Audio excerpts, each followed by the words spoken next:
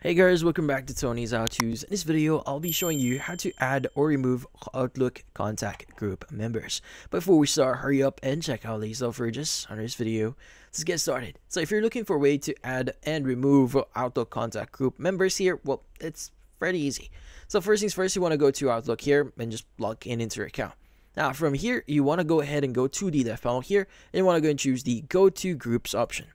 Now from here, you want to go and choose the group that you may want to start managing here. Let's go and choose this group here. Now what we need to do next is we want to go ahead and just click on the option here for edit group. Now in the edit group, you have the option to edit the group name, description, and also the group email address on it if you want to. You also have the option to delete that group just in case. But since we want to add like members into this one, we want to go ahead and basically edit the members for it.